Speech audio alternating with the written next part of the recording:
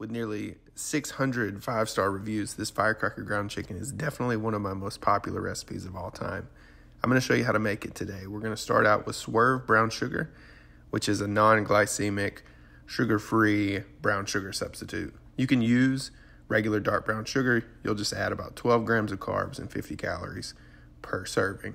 Then we're going to add buffalo sauce. I like Frank's RedHot. Any buffalo sauce will work here. And then rice vinegar or any vinegar.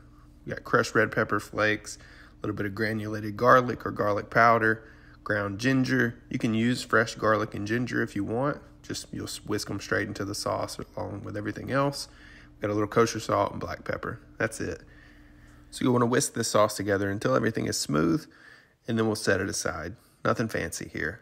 Then it's time to cook your chicken. I like to use a little bit of chili oil. It is a firecracker ground chicken. Let's add a little bit more heat. Why not? You can use olive oil or avocado oil if that's all you have. About a half tablespoon to a tablespoon will do.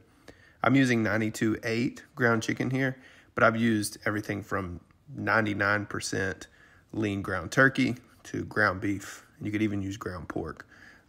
Whatever you use, we want to be sure and leave it alone once it's in the pan. And 3 to 5 minutes, maybe, depending on how hot your pan is. Just be sure you let that Maillard reaction occur. You get that golden brown crust there before you break it apart and fully cook. Once your ground chicken is fully cooked, it's time to add the sauce. Just pour it straight in and stir everything together. You want to leave it alone for maybe 30 to 60 seconds. What we're looking for here is for the Swerve Brown Sugar or the dark brown sugar to start to caramelize on the bottom of the pan. This should be a dark red, rich color.